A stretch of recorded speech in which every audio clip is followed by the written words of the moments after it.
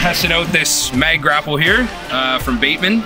We've used their grapples for a long time. I have an older version back here on our other machine.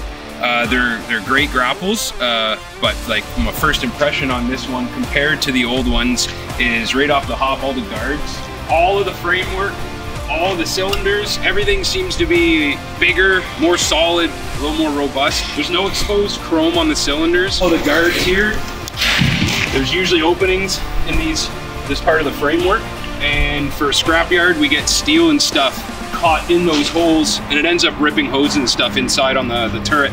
So with this new setup, right off the hop, we're blocked from that. The cylinders are a lot bigger, so again, scrap can't get back in behind to you know, wreck the tower where there's a bunch of little hoses. Just kind of took away all of the little finicky stuff that you used to have to do on the old ones and just made it a lot more user friendly. So yeah, it looks like it's going to be a great grapple for us.